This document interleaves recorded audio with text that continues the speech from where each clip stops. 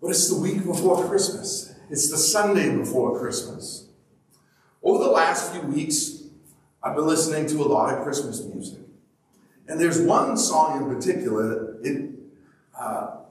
the lyrics are pretty minimal, and often versions of it don't even contain the lyrics. It's the song Carol of the Bells.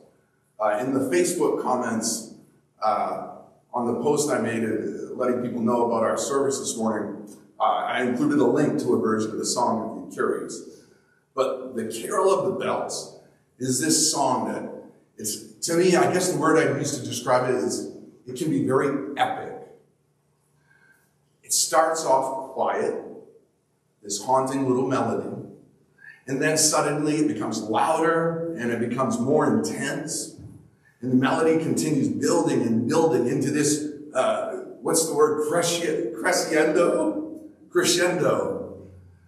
and then it fades again into this soft melodic rhythm before building yet again. If you look it up on YouTube, I'd recommend the version by the piano guys. But anyway, that song, the way it starts out and builds and hits notes and comes down, it reminds me a lot of the Gospel of John, which is what we're going to look at this morning. John begins his Gospel with nothing but God. The Gospel of John begins with nothing but God. And then God begins to create. And there is this dramatic unfolding of creation that builds and gets more intense. And then if we compare it to Genesis, we know that that building, that intensity, it gets to this point where human beings are created in God's image. And then suddenly, human sin comes into the picture as people disobey God who created them. And this grand piece of creation becomes this loud, crashing orchestra as sin takes its devastating effect on the world. And then the music begins to build again. And we come to a point where all of a sudden the music gets quiet. And this is where John's version of the Christmas story comes in. John's version is simple. God became flesh and dwelt among us. Jesus was born into this world. The music begins to build again into this cacophony of sound as we approach Jesus' crucifixion. And then it bursts into this joyous melody as Jesus rises from the tomb. The story we find in the Bible, the story of God and his creation, God and his people, is like a dramatic piece of music that ebbs and flows and builds until it soars in this song of triumph and victory. This morning, let's look at the Christmas story that we find in the Gospel of John. John's Gospel is a little different from the other ones, Matthew, Mark, and Luke. In fact, Matthew, Mark, and Luke are referred to as the Synoptic Gospels, and because they have some similar elements, whereas John's very different from them in the way it's written. He chooses different events to highlight. He has a bit of a different theological emphasis. He puts things in a different chronological order to make that theological case. And his literary style is just a little different from Matthew, Mark, and Luke. But they all tell us the story of how Jesus came to set his people free. So let's look at John chapter 1. In the beginning was the Word, and the Word was with God, and the Word was God. The Word was with God in the beginning. Everything came into being through the Word, and without the Word, nothing came into being.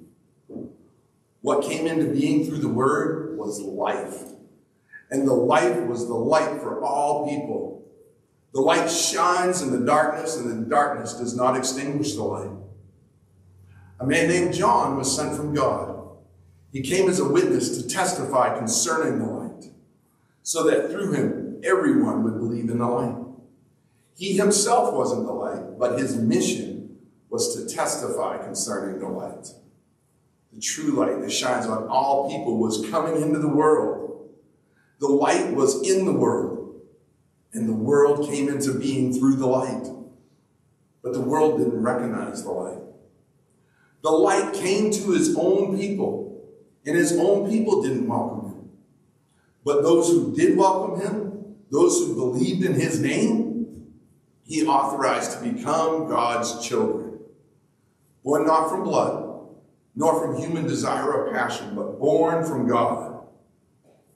And here's John's Christmas story in John 1:14. The Word became flesh and made his home among us. We have seen his glory, glory like that of a Father's only Son, full of grace and truth. John testified about him, crying out, "This is the one of whom I said, he who comes after me is greater than me, because he existed before me."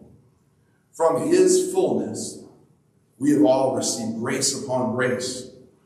As the law was given through Moses, so grace and truth came into being through Jesus Christ. No one has ever seen God. God, the only Son, who is at the Father's side, has made God known. I love that passage. I was mentioning, I listened to a lot of Christmas music recently. Christmas carols are one of the things that I love about this time of year. I love carols that are full of passion. And I mentioned the Carol of the Bells, but there's other good ones as well. To hear somebody with a really beautiful voice sing "O Holy Night," well, it's fantastic. Or "God Rest Ye Merry Gentlemen." I love those songs. They're full of passion and meaning and theology. In the Gospel of John, we find the Christmas story, but John approaches it from a very different view than what Matthew and Luke tell us. John's Gospel tells us a Christmas story using very few words, but describing something on this vast cosmic scale. John wants us to know and to understand that the humble little story of a baby being born in a manger that we all know, it was the most significant moment in time since the creation of the world. The story that began in creation was still playing out like this grand symphony.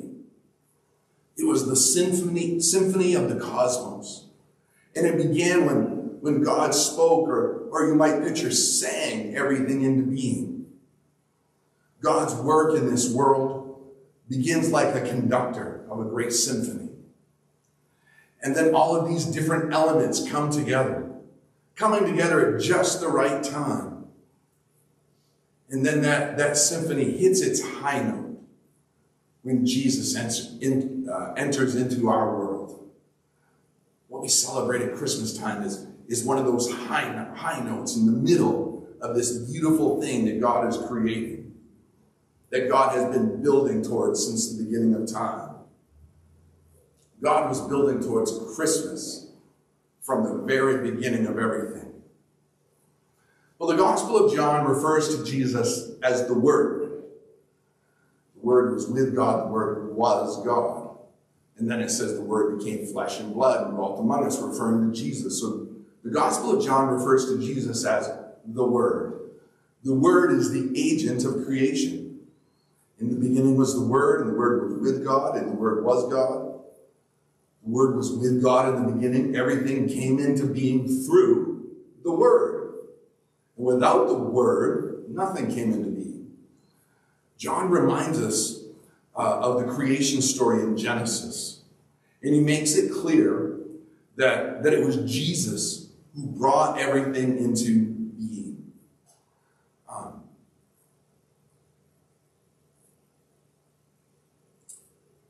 This triune God that we worship was involved in creation.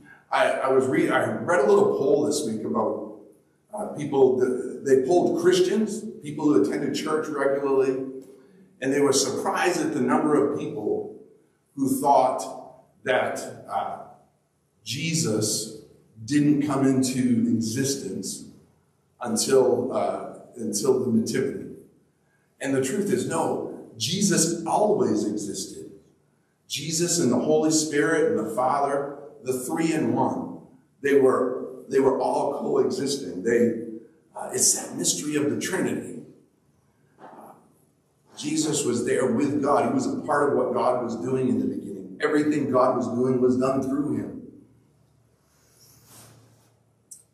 Remember what was happening in the first few chapters of Genesis? Light comes forth from the darkness.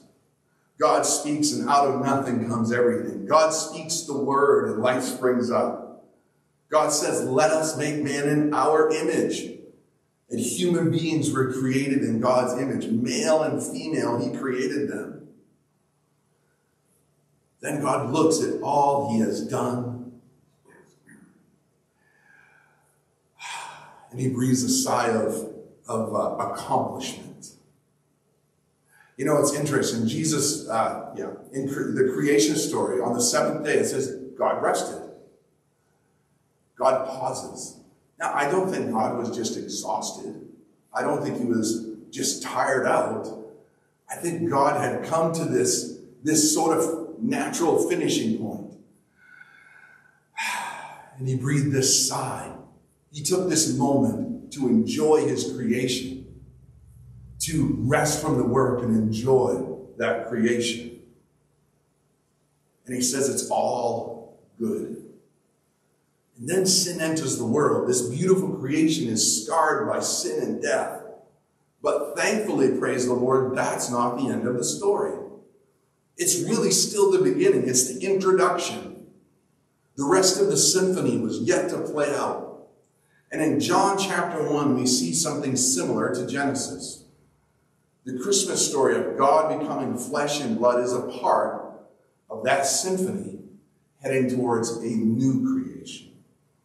Jesus, the Word, who is all things were created through, he is redeeming, he is recreating what was lost to sin.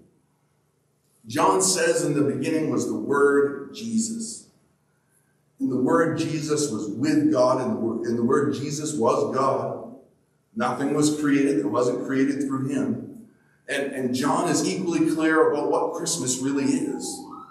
The Word became flesh and made his home with us. Now think about what that means, that the Word became flesh. In Jesus, we have seen God in all his glory, Scripture teaches us. The Word Jesus was life, life in all its meaning, life in all its hope. Life is found in Jesus. And in the life-giving work of Jesus, we find the light to guide us through this dark, sin-scarred world. God came to us. The Word Jesus is eternal. He's not created. The Word Jesus is God. It comes back to the great mystery of faith we call the Trinity. God the Father, God the Son, God the Holy Spirit. Three figures, and yet somehow beyond our understanding, all one. The love of God that we celebrate at Christmas is God's response to our sin. His response to our sin was to become flesh, to step down into our mess that we have created to rescue us. And you know what? It really is a mess. We all notice that. If I might put it not so delicately, what we celebrate God doing at Christmas is a lot like a farmer climbing down into the pig pen with a shovel. He came to clean up our mess because we couldn't clean it up ourselves. The extent of the world's filth is part of what makes the act of what God did at Christmas so full of love and so beautiful. Our world is a mess. Poverty, violence, sexual immorality, disease, hate, selfishness, death. And then there's God, holy and pure, creator of everything. And he came down into this because he loves us and we couldn't save ourselves. So he came to do what we could not. At Bible study, we talked about how, if you really look back at history, it kind of shows that people are no more sinful than they've ever been. They've simply become more creative and capable of committing the same sins on a grander scale. God knew we needed a Savior. And praise the Lord, a Savior has come. And his name is Jesus. And that's what we celebrate this time of year. Christmas is our grand celebration of the Word entering our world. And in the Word we find life. Consider these lyrics from Charles Wesley's song, Hark the Herald Angels. There's a verse that says, mild, he lays his glory by, born that man no more may die, born to raise the sons of earth, born to give them second birth, veiled in flesh the Godhead see, hail the incarnate deity, pleased as man with men to dwell, Jesus our Emmanuel, pleased as man with men to dwell, Jesus our Emmanuel. Emmanuel means God is with us. Wesley really nails his theology of Christmas. God set aside his glory, humbled himself, and became a human being. He entered the world the exact same way we do. And he did all of this because sin had brought death into this world. And he wanted to save his children. God, creator of all heaven and earth, had stepped down into the filth of our world. He came to us. Hundreds of years before the birth of Christ, the prophet Isaiah had written that the Messiah would be called Emmanuel, God with us. And that's exactly what God did. He came down to us. He lived among us. And it was to bring hope to the people he loved who were lost in darkness. Jesus was fully, completely God Almighty. And Jesus was also fully human. God, Jesus, lived out our common human existence. Our common human experience, I should say. He showed us how it was done. And he became the fitting sacrifice for our sins, for the sins of the world. Jesus was a human without spot or blemish. He never sinned. And although Jesus never sinned, he was still subject to the same human consequences of sin in this world. If Jesus stubbed his toe, it hurt. If he worked hard, his back hurt. He got tired. He got hungry. He went through this world just like we do. But he set an example for us. Jesus was fully human. Wesley got his Christmas theology right. Now, on the other hand, there's a Christmas carol that sometimes people pick on because, depending on how you look at it, maybe it gets some theology a little wrong. The song Away in a Manger, we all know that. I like that song. There's a line in the song, though, that says, the little Jesus, no crying he makes. And some people take offense at that. The truth is, Jesus would have cried like any other baby because Jesus was a human being. He was fully God and fully human. In fact, we know Jesus cried as a grown man because later in John's Gospel, in chapter 11, verse 35, it says Jesus wept. So for me, when I hear Away in a Manger, I simply choose to take that line about the baby Jesus not crying as being about a particular moment when Jesus, like any baby, has a moment of comfort and no need to cry because he was fully human and fully God. Jesus was fully God. We look around at the beauty of creation. The sun and the moon and the mountains and the lakes, they cry out in beauty to our Creator. One of the most beautiful things that you can see around here is go to the top of Douglas Mountain, go up in the little observation tower, look at the lake, look over at Mount Washington. God's creation is beautiful, and when that view cries out at how amazing our Creator is, Nothing was created that wasn't created through Jesus. And Jesus is the one true hope for this world. Jesus is the one way. Jesus is the one truth at the center of everything. Jesus is life. He creates, and when we put our trust in him, he recreates us. He brings new life to those who put their trust in him. Jesus is God's plan for salvation. There is no plan B. He's the only way. In John 14:6, Jesus said, I am the way, the truth, and the life. No one comes to the Father but through me. There's no plan B. So let me sum up Christmas this way. Jesus, the Word, is our hope in the darkness. Jesus, the Word, is our hope as we face the world's problems. War, famine, disease, death. Jesus is our hope, our only hope in this sin-sick world. Jesus is our hope as we face our nation's problems. Hate, division, and tribalism, crime and drug abuse, death. Jesus is our only hope in this sin-sick nation.